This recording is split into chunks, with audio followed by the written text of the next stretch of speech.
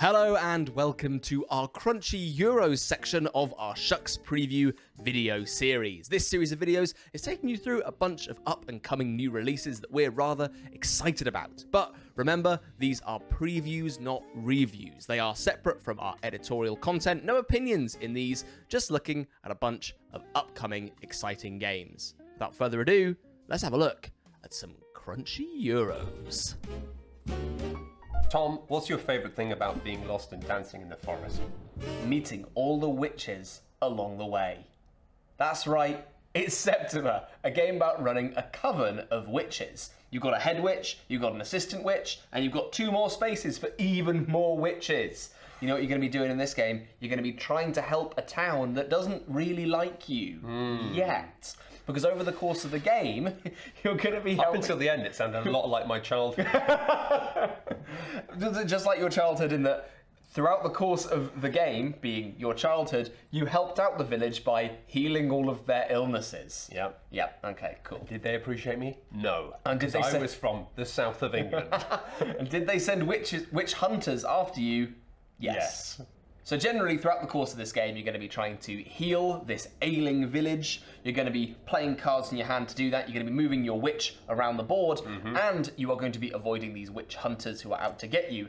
And also, a lovely little thing that you're going to be doing throughout the game is resolving trials. Over here, you'll see you have characters who are being put on trial for being a bad witch. And you're going to try and rescue them and add them into your coven. And you might even need to rescue your own witches if they get caught by witch hunters.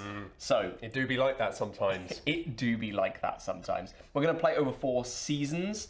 And each season is going to contain 5 rounds. You can see with this little lunar tracker over here. And what you do on any given round is shown by this little kind of segmenty thing over here that looks really complicated, but really it's quite simple. It's just the triangle of power. The shifting its way triangle of power. through the universe. The core of Septima is going to be playing these cards. You've got a big hand of them. They're just there on your little player board. Thomas. And each one of these cards is going to give you access to a certain action. So for example, a move card might let you move around the map, or a right card might interact with the advanced module that I've added onto the side of the board over here. I did notice. We'll talk about that in a bit. But look at your advanced module, Mr. Brewster. It's very colourful.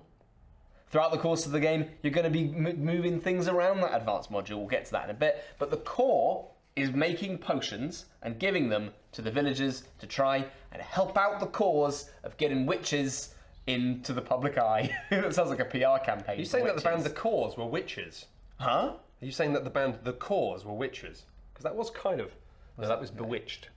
These are all musical references that do not matter. Never mind. Every turn you're going to be playing a card to take its action, so let's say I play a move, I can move around the forest, but there's a really lovely little twist here where if you match the other player's action, you get to do a little bonus. So for the move, you get to move and then also collect some ingredients.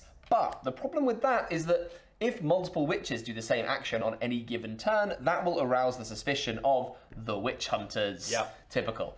When that happens, you're going to roll this witch hunter dice, and you're going to add it to your current suspicion level and see whether the witch hunter can see you. And if they do, this is really quite neat, they will take your lead witch and put them up on trial for witch hunting. We'll talk about how you get them back later on, but there's a whole... I just think that's a cool little mechanic. That's like your main sort of socketed player character just gets pinched away from you. Lovely stuff. And put on trial for being a witch, which arguably they are. Yeah, that's true. Guilty. Just saying. Outside of moving, you might also want to collect ingredients, which you can see here. We've got these lovely little things. So we've got these little fancy blueberries. We've got these weird little toadstools. These lovely ingredients. I've got to say the components here are gorgeous. They are lush. I'm particularly enjoying the fact that one of the seasonal sections, as represented by this token, is a little carrot. And we've got them here. There they are. Little carrots. I think we are using some deluxe components here. That wouldn't surprise me. To note. That wouldn't surprise me. These incredibly hefty coins that are really quite lovely. Frightening. So you're going to be collecting these things from the spaces that you are in and the ones around them, and you also collect lunar ingredients, which is kind of what's in season this month. Yeah. Another card. It's wonky carrots.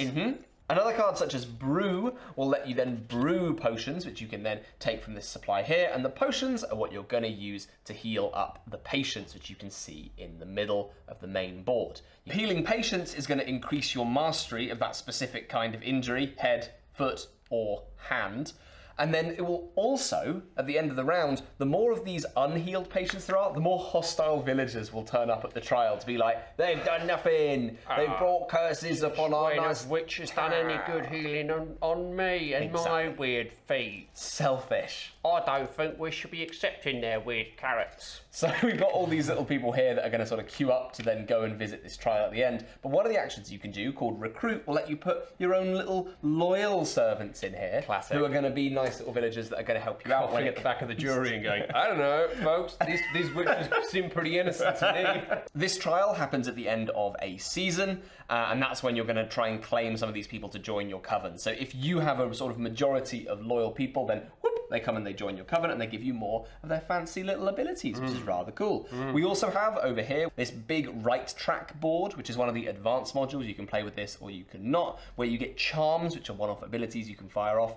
And by matching actions with other players, you'll go up this thing and get crystals, which can be used as wild ingredients or potions. So much going on. Loads of lovely little systems to lose yourself at risk. They do put you at risk. More. Witch trial. Witch trial. Witch trials. It's burn a witch. I like witch that trials. It's burn a witch. That's the theme tune for the witch trials. I like how in the manual it sort of made it sound like, you know, the witch trials were going to be a little bit of the game. You know, oh, there's witch hunters around, but they seem quite central. They seem like a sort of pervading force that you're always going to have to avoid as you also try and play a little Euro game on top of it. Yeah, a little Euro game with potions. And what a gorgeous thing this is. It's beautiful. Oh god, I ate too many peanuts. He ate some peanuts that he was handed by a witch. So let that be a lesson to everyone at home. I can't be healed. Don't trust. Nuts. Nuts. Septima, thank you very much for watching. Yeah, sorry that I had a bit too much nut in my mouth. You're not dead. Next video. Hello and welcome to Hamlet, a game that has absolutely nothing to do with a procrastinating Danish prince. Hamlet is actually the English word that is mostly used for a village that doesn't have a church.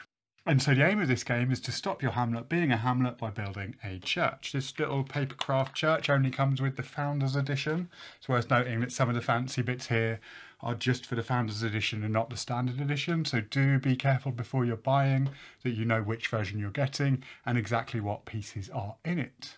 The aim of the game is to build this church, and you're going to do that by making a number of deliveries to it. Now, the really interesting thing about this game is that everything that's in the board, apart from your donkeys and your player tokens, belong to everybody.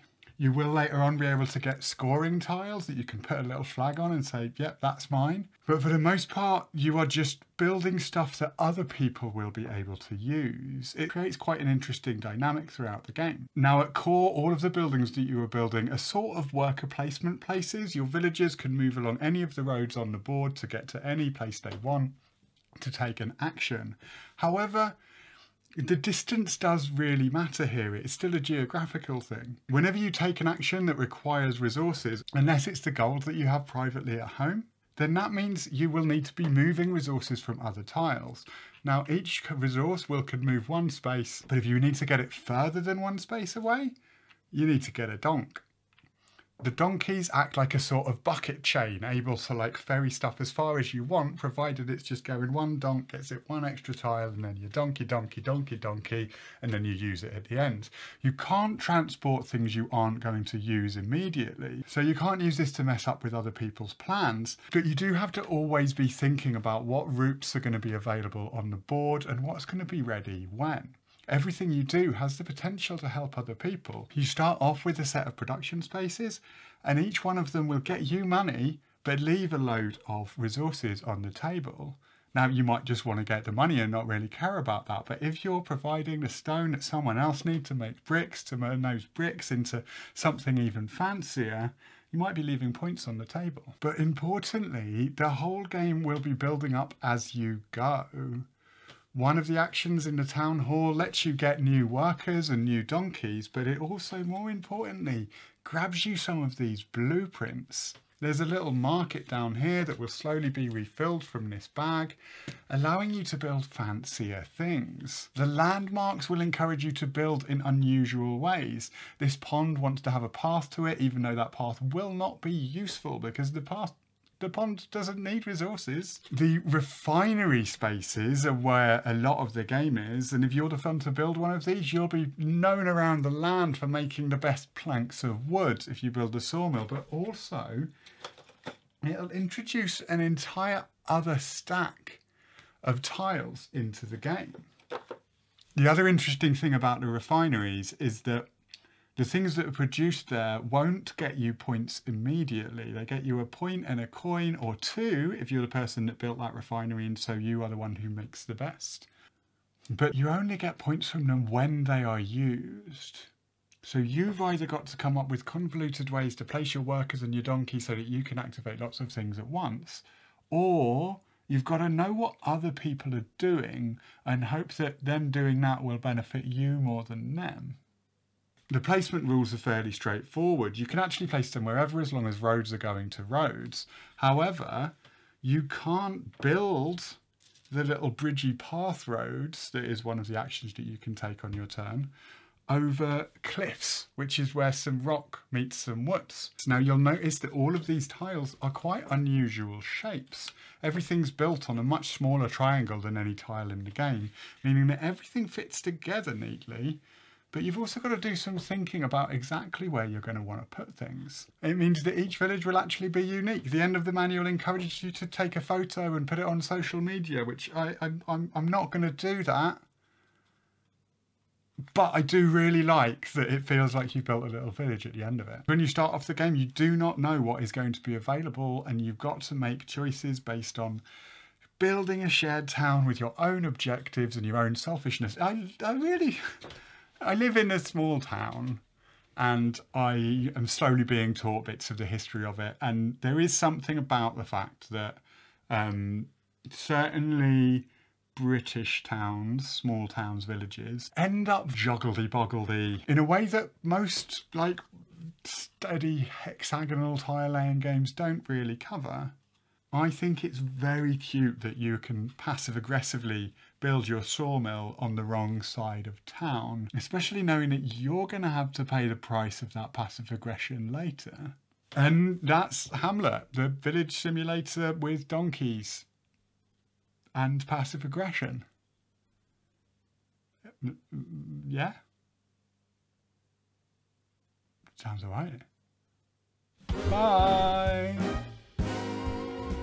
Up next, we have a prototype copy of Tabriz from Randy Flynn, who you might know as the creator of Cascadia. I think that might have won Spiel des Jahres. I think it was definitely several people, I think, on Cascadia. That's very true. But yes. but he one of the involved creators of Cascadia. And I think I'm going to put a big citation needed if it won Spiel des Jahres. It might have done.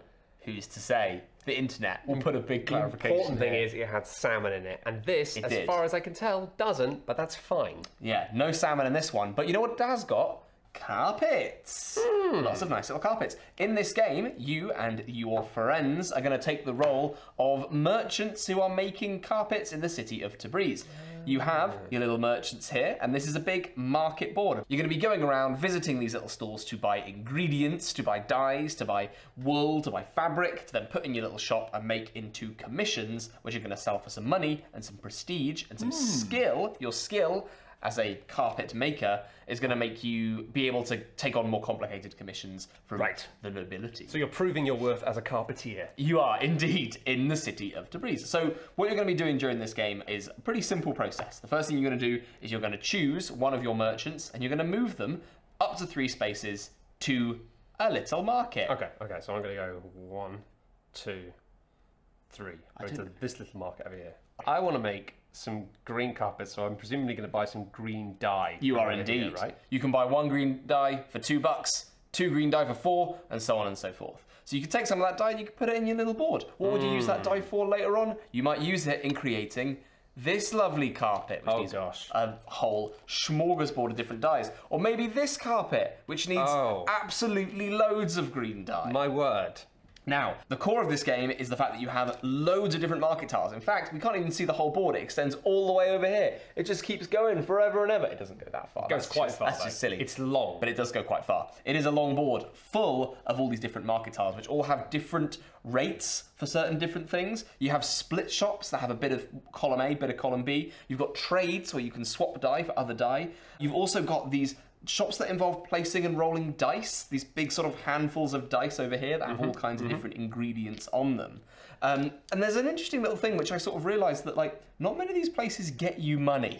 So it might be quite tricky to, like, buy a load of die and then swap it somewhere else. And you might have to do these quite creative calculations with how you're going to finish your commissions. Do you not make money by selling carpets? That's going to be your primary way of making money. I was going to say, because if you're a carpet creator and you're not making money from selling carpets... You're doing it for the love. Just maybe, like, making YouTube videos about carpets or something? I don't know. That would be crazy.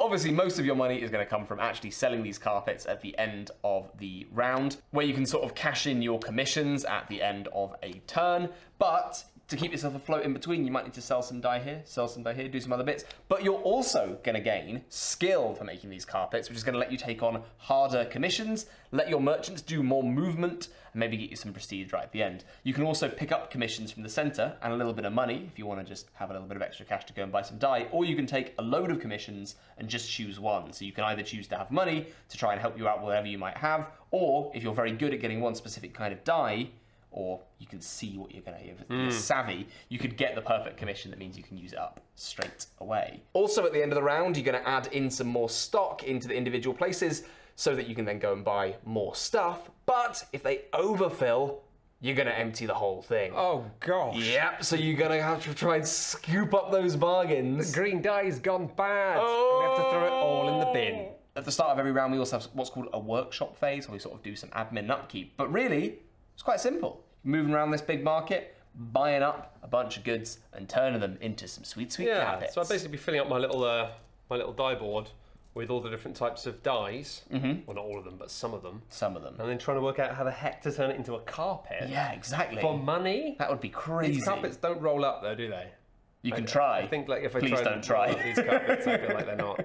Very attractive little rugs, though. Very attractive. They are. They're rugs. lovely. I feel like that's going to be a final asset. Obviously, a lot of the pieces you can see here. Yeah, this is prototype stuff, obviously. It's prototype. Then, of course, these will overlay into your game of Calico. They will, yep, For the exactly. cats. Yep, you can put your cats on there, and then you can bring that into Cascadia Town, I guess. And then the salmon will be wrapped up in the carpets. Delicious. Like a tasty burrito. Crunchy, scaly fun. That's Tabriz, a game about making carpets from Randy Flynn and Crafty Games, coming soon. Oh. Yeah, my favourite time. Live and let die carpets. On this episode of Shucks Previews, we're going to space in Galileo Project, where we're gonna live on the moons of a different planet. I can't remember which planet. Galileo. Gary planet. What's the one? Ganymede Europa is the moon of Jupiter? Germany? We've got all the 4 moons of whatever planet we're talking about, and we're going to go and visit them, we're going to develop them, we're going to have a good time on them with our friends that we meet in a casino. There's a space casino in this game. I read the sort of like the vibes of what's going on here, and it's cool. In the future space, everyone hangs out at the casino and uses robots to do what they want to do, and cryptocurrency, I think. Well, you can't have everything. Yeah. So in this game, what we're going to be doing is we're going to be doing just 3 nice and simple actions. This actually... Casino. Robot. I mean, that's almost there. Casino, robot, and technology. Nice. The 3 board games. To give some biographical detail for this game, this is from Sorry We Are French, and they have made a few different games that have this art style, and they are all quite... This is going to sound really like it's like they've slipped me like a tenner under the table to say this. They're big experiences in small amounts of time. There's 3 steps on your turn, and there's 3 actions for the middle bit in this turn sandwich. The first thing you can do is you can choose if you want to be on your current influence track or the other influence track. Influence is one of the currencies that you're going to use. You're going to spend it on a bunch of different stuff in this game, and there's Earth influence, represented by bleu, and Mars influence, represented by red. Yeah. And the first thing on your turn is you may spend 1 of your mega credits, which are these little lovely weighty poker chips, to just be like, boop, boop, and just switch your influence token to the other side. And that means you can then spend that kind of influence on the next step, which is the choice of 3 actions, which we talked about earlier, casino, robots, whatever. The first thing you can do is you can hire a person. Here they are in the middle. If you hire a person, you just take whichever person that you want and you put them in front of you and they'll give you a little bonus. But they'll also increase your influence by that much. So this fella, you get 6 more. Boom, boom, boom, boom, boom, boom. Was that 6? Yeah. I think I made 6 boongs. You will also then choose whether you want to use that person's immediate effect. So at the top, he will get you 1 mega credit, or you can instead give him a little tuck. Tuxo under your board over here. Wait, hold on. This is going the wrong way. Captain, abort. Captain, we're going in strong and will upside down. And that will give you that character's endgame scoring bonus, but you'll need to pay them 1 money at the end of the game if you want that little credit. You're basically saying, hey, I got a little venture over on this moon. You want to come and be my friend and I'll pay you. Come to Ganymede. It's really upsetting me that I can't remember where these other moons are, because they're all moons of Jupiter. Jupiter, that's it. Because I feel just from The Expanse and Destiny 2, I should I know. They're the Galilean moons of Jupiter. Galileo. Yeah, I was waiting for you to do that at some point in this preview. Yeah, I mean, I didn't know I was, but you were correct. There we go. So the second thing you can do, so you can either do that, or there's only 3 things you can do on your turn. They're all very simple. Second thing you can do is take a robot. If you take that robot, you're gonna pay that much influence, red for Mars, blue for Earth, and you take that robot and you're gonna assign it to one of the planets that it's shown here. So this brown one I think is Callisto, which means you then pop them next to your little Callisto planet. Now, there's a really fun thing with the robots. They're going to do a couple of things. First thing you're going to do is you're going to take the bonus that's on the middle. That one lets you sort of interact with some of the... so each moon has a sort of different bonus. Each robot has a different bonus. But that bonus in the middle there will let you interact with the folks over here and maybe gain their bonuses, but without actually hiring them onto your planet, which sounds like exploitation. Sounds like freelance. Yeah. The second thing you'll do... Oh, sorry, actually, importantly, this is super important. I nearly glossed over it completely. You're going to take that bonus multiplied by the number of robots of that kind that you have anywhere on your board. Okay. So just like Ganymede, which is the first game in this sort of like loose series of space-themed games, you're going to want to compound your bonuses, but do you go deep or do you go wide? The second thing you're going to do with any robot is you're going to up your presence on that planet by that many pips. So you're going to go up 2 pips on Callisto. That will also get you a bunch of bonuses, and each of the moons has its own unique little bonus relating to different areas of the game. Won't go into those, but they're all very, very straightforward. Now, the third thing you can do is buy technology. They'll give you a permanent bonus that's pretty fancy. And then the last thing you do on your turn is you will maybe achieve one of these goals, and you can lower the requirements for that goal by spending a different currency called energy, which are these little purple rocks around. I can already see that that's something you can unlock on Europa. Oh, you can! It's a game. All of the systems interact with one another, and you could try and find the best pathway through to get points. Yeah, pretty much. It's kind of like quite a sleek Euro experience. That sounds facetious, but obviously not. I love games. If I didn't love games, then it would be weird that I was doing this. Let me give you one more thing that's gonna get you real excited about playing this game. You'll notice you have one of these little blank cards over here, right? It starts next to you. This is a robot that you can build. What? I know. So let's say that you're missing your favorite robot. There's not one in the shop. Over the course of the game, you can say, I want to make one of these candy kinds of robots. See. And what planet do I want it to go to? This one, please. I see. I thought that was really cute. That's very fun. Oh, that was lovely. So if you're missing a sort of cog in your engine, then you can upgrade it. You're not reliant on waiting for the shop to stock your favourite type of robot. Exactly. You can go your own way. So you can scrap all this and go to the casino as rapidly as possible. Exactly. There's a whole bunch of different stuff in this game. Like I could get into more detail, but it's all really straightforward. I read the manual real quick. Maybe that shows. But it's nice. It's lovely. I want to give this a try. It's got some good colours. It's got some real good colours. And it's got some good robots. Yeah.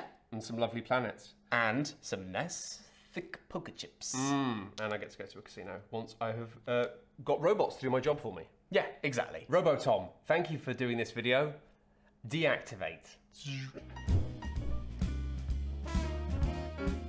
Welcome, Matt, to the weirdest preview we've done so far. Tom, have you made a deal with the devil? I've shooken his hands. Shooken all of his hands. All of his 6 hands. 666 hands on the devil. I found the 6th hand to be rather clammy. But other than that, I won't hear a word said about them. It is warm down there. That explains the... Central heating costs are through the roof down there.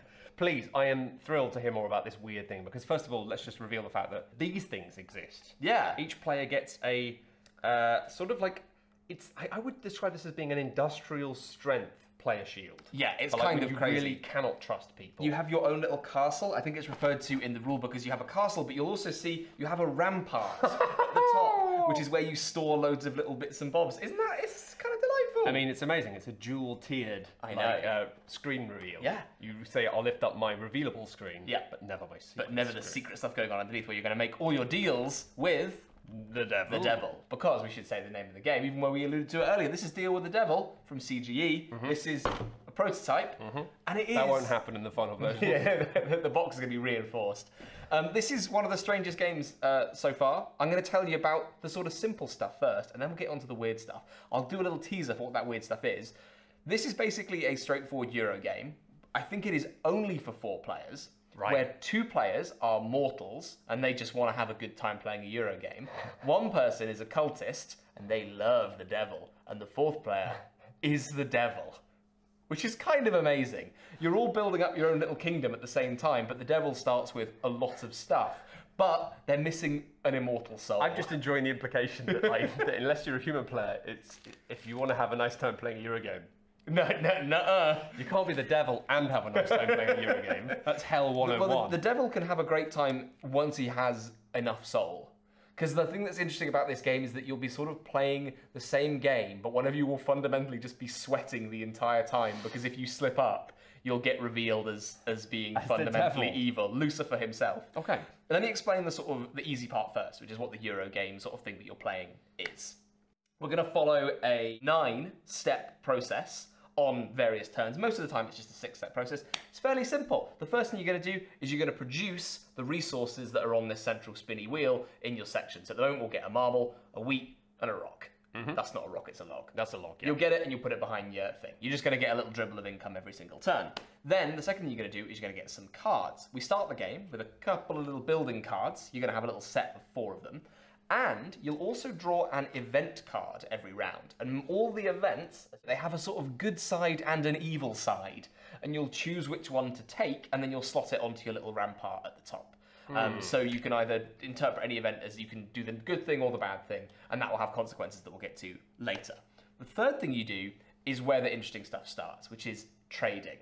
These are your little player cases, and there's an app that will manage whose case belongs to who and what player is what, so that no player knows what everyone else's case contains, because it will give away what their role is. What we've got here is the cultist case, and this starts with all of their stuff. You'll see you've got some guessing tokens to guess who the devil is, you've got some money, you've got some marble and some glass, and you've also got 2 pieces of your soul, because you've already sold one of them to the devil at the start of the game.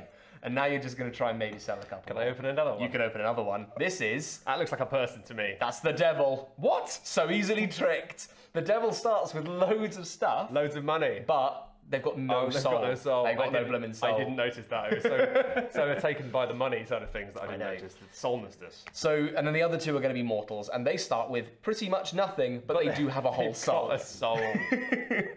That's nice. What's going to happen in the trading phase is we're going to scan all of the cases with the app, and then the app will tell you who you're going to give what case to, but before that happens, you load them up with a deal. Mortals will sort of offer each other stuff, and the devil can give them stuff in exchange for pieces of soul. And that's going to become important later on. You'll do a couple of trades, and then we keep going with the rest, where we resolve our actions. So it's like we take our stuff out of this, put it behind a board, and then we use them for trades. At the start of the game, you're going to have a bunch of stuff in there that's just your starting player resources, and then from then on, they're just used for trades. Cool. Just to be like, hey, here, you want to have a little look at this? But you don't... All players sort of put them in the middle, they get shuffled up and then redistributed, so no one knows who anyone is at any given time.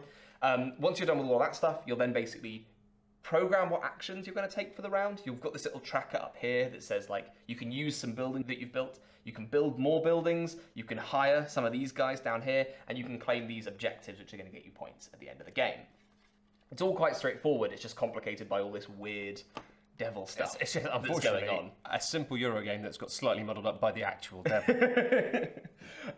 I should also explain that throughout the course of the game, you're probably going to want to buy things. You're going to want to buy things with money. And you can always, don't worry, Matt, you can always go into debt in this game. And debt in this game is absolutely brutal.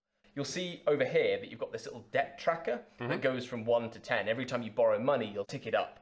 But there's something kind of nuts that's going to happen where you'll lose points at the end of the game, and you'll also get sort of bad blasphemer tokens, which will explain what they do in a little bit. But at the end of every round, you move this little thing round a number of times based on how high up your debt is. So let's say we're all the way up here on 6. You'd move this round six times, and every time it passes this, your debt increases. And if it keeps nudging against the top, you're going to become really blasphemous, and that'll have the Inquisitors knocking at your door. But we'll get to that in a moment. This is a silly game. Yeah. At the end of each round, the various buildings that you build are going to give you either positive reputation or negative reputation, which you can see tracked over on this board over here. At the end of each round, the player who has the best reputation is going to become more virtuous, and the people who have bad reputation will become even more blasphemous. Why is that important? Because on some rounds, as you can see by this little thing, we will have a witch trial. And then on this round, we'll have a witch trial and an inquisition. Right. And this is where these characters over here, which that's a busy week. I know, absolutely. I'll bring these. Oh no, You're getting a takeaway on Saturday night after that. After the feet up. Well, they will, like, there's 2 of them start the game asleep, which is great. Like, you might not be putting your feet up ever again. It's hard work being an Inquisitor. Basically, these little guys are going to dock everyone points based on how evil you are. Right. But you can also bribe them. In between rounds, you can pay a certain amount of money to like pay off these guys. These systems interact with the soul mechanics. Bless you. There's a lot development knows. If you have 3 pieces of soul, you're basically fine. Doesn't matter, because the Inquisitors, you have to sort of show them a little bit of soul to make sure that they don't come down on you. But if you don't have enough requisite soul, they'll be real mad. But you could not have enough soul either if you're the devil, because you started with none, or if you're a human that's traded away a little bit of soul. It's kind of a risk-reward mechanic. So you kind of need to show them a sliver of soul. Just a little bit of soul. Look, I am still at least partially human. Solely. Yeah, exactly. You also have a whole system where there's going to be voting between all of the players to try and guess who the devil is around the table, and that player then has to reveal that they have 3 pieces of soul, or they have to be like, you got me, I'm the devil. The thing that's fun is you think that would be like an instant loss for the devil. It isn't. They just lose a bunch of reputation. Right. Because the thing that matters in this game ultimately, like, the positives of gaining lots of reputation and being really like virtuous is just that you get to like avoid Inquisition now and again.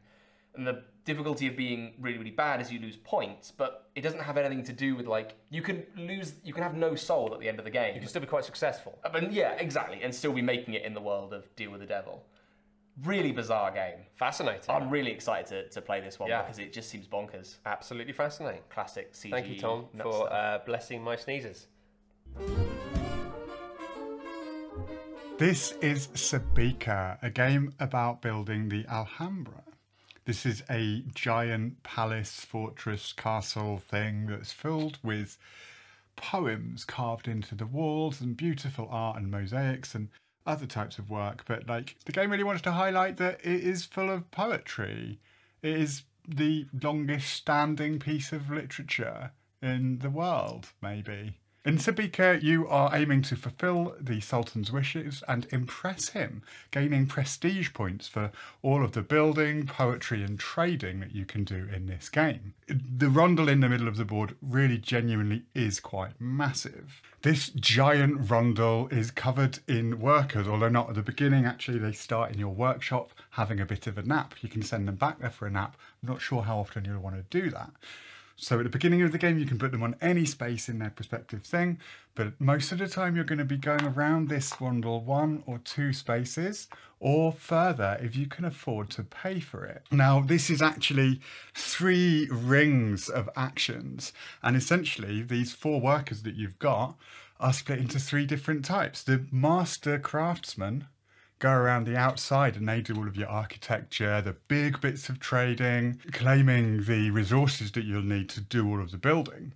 The merchants are on the middle ring. They'll be trading and exporting to foreign countries. There's a whole map down the bottom and an absolutely absurd number of ships. Finally, in the middle, the poets writing you poems. This is one of the distinctive things about the Alhambra, is that the walls have poetry carved into them. So it's probably like the biggest, most expensive poetry book of all time.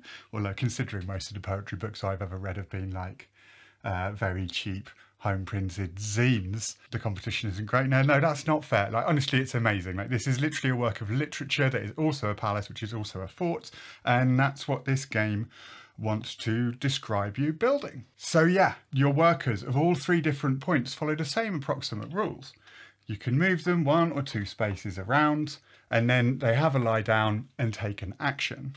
Now, if you go to a place that has other people's workers on, you will have to pay money, and you can't have both of your master craftsmen on the same spot. So there's a lot of jockeying for position on these 3 tracks, and the fact that there's 3 of them means you've got to decide which one you're going to prioritise first, and maybe an early move will block other people, but maybe it won't. It's an interesting blend of rundle stuff and worker placement. As you can see, this board is absolutely laden with different types of resources and pieces and cards and tiles. We have major constructions. This is the big stuff. It's definitely the thrust of the game and a big part of where your points will come from. We have minor constructions down here, a little ring of cards where you'll actually be playing a kind of dominoes game, trying to put 2 cards together and make the things line up, which gives you an extra bonus. Obviously, you can just build something and not get a bonus. That's not obvious. Rules of board games are never obvious. We've got the poems. These cards are poems, which will either give you a permanent ongoing bonus or an immediate treat of some kind. Those are actually 2 different types of poem that the cost will rise for separately. I kind of feel like there's something there in about like kind of worthy literature versus like slam poetry, but I don't want to be harsh about slam poetry because actually some of it's quite good and worthier than a lot of worthy literature. But I'm getting sidetracked again. Poems are cards with these bonuses on, and they're another big source of points, something that you want to be pushing for. At the bottom of the board, there's this map of all of the different places you can export goods for. As you can imagine, there's a bit of racing to get to the new places and sell off the best stuff. Also, I've got to go back to the rundle because I've only described the main actions and not the secondary actions, which are these little things that run in between the rundles. What's going on there? Well, if you activate one of the spaces next to them, you might be able to grab this little treat. Now, these round counters are the raw materials that can be upgraded into fancy goods. Interestingly here, there is a thing where when you get one of your workers to here, you get one of these goods, you put it in your workshop. But if you want to upgrade it, you want to land on a space that has that resource again. Because you either take the resource or you use it to upgrade a good you've already got. You can turn a bit of linen into a coat. I've heard of that happening. I've heard that that's a possibility. And so those are the raw materials, and certain bits of the board will want those goods, like particularly for trading and exporting, and for some of the bonuses that are around, you want those goods. But the building materials are an entirely separate type of resource: gypsum, wood, marble, and glazed ceramics. You'll need those for your actual building. Pretty much everything needs a bit of gypsum. It's the base that was binding the bricks together and making all of the stuff. But because the poems are actually carved into the walls, you'll be needing this stuff just to do poetry. Paper isn't good enough here. We want to make poems that will last for centuries. As you can see, there's quite a lot of moving parts here. There's these 3 different workers, big rundle of action, secondary actions that may or may not get triggered on there, different prices depending on which angle you're approaching the secondaries from, all of the little bonuses down here, unique powers from the poems, a domino game of minor constructions, and actually trying to impress the Sultan by building the right big things. This takes place over 5 rounds, 5 eras of constantly moving stuff around, putting your workers out, moving them around the rundle and seeing what happens next. There's a lot of planning to do here. There's a lot of stuff out in the open.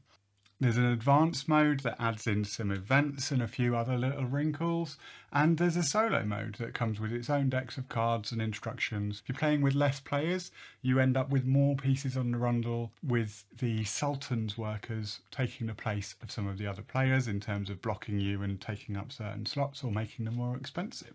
It feels like there really is quite a lot of different economies to try and work with and play with here, and I'm a bit overwhelmed just trying to describe it, but also there's some interesting ideas in there. So that is Sabika. It is a lot of pieces on a very big board, an enormous rundle, loads of cards and moving parts, and quite a lot of things to think about. It's probably the prettiest game with this many different shades of beige that I've seen for quite a long time. And that is Sabika. If you want to build your Alhambra, get some friends together and do it. Hello and welcome to Airmail. This is a Shucks preview of this game and we're looking at the Canada board. I have not got enough time to explain this whole game to you, so we're going to just do a little whistle-stop tour of some of the things I think are cool about Canada. No, about Airmail. In this game you are rival companies bidding for government subsidies to try and make the biggest income by the end of the game. There are deals you can make with the government, special requests they've made for you that will earn money for everyone at the table, but one person gets to decide who triggers them. You are mostly doing route building. This is almost a train game but with planes. You're making these routes and then trying to pick up items that you deliver from one place to another, possibly getting a little treat along the way. Now, if you're using all of your own planes, that's fine, that's free. If you're using other people's planes, you've got to pay them income. They will gain something, so you can put little bottlenecks in here that mean that people will have to be using your planes to do what they want to do. But can you predict what people want to do? I don't know. There's a couple of different ways you get points. Just doing a trip from one state to another, or division, because they're not actually lining up with the states completely, you will get points depending on how far away it is. If you can get from one division to the other side of the board, that's loads of points, but you've got to get your tech up first. The more technology you have, the further you can fly and the more rewards you get when you deliver. There's also special deliveries. These want to go to very specific places. You'll start off the game with some of them and you'll be able to get more as you go on. Now, how does this all actually play out? Well, on your turn, you have to do one of two things. The first one is the more complicated one and the one that involves the most steps. You will play a card from your hand. Now, these are effectively played around the board like dominoes. You can add to either end of the run, starting at the flag. But when you do, you've got to follow domino rules and match with what's already there. Now, as you can see, here we've mixed up the Prairie Division, which means that we get to take actions associated with this yellow Prairie Division. You have 3 actions to spend when you do this, and you get to spend them on any number of placing of new routes, putting planes onto the board, but the rest of the actions can only be done once each. These are delivering packages, upping your tech, or taking more new cards, more of these permit cards, to take the actions that you want on later turns. The other action you can do actually uses the cards that you've already placed.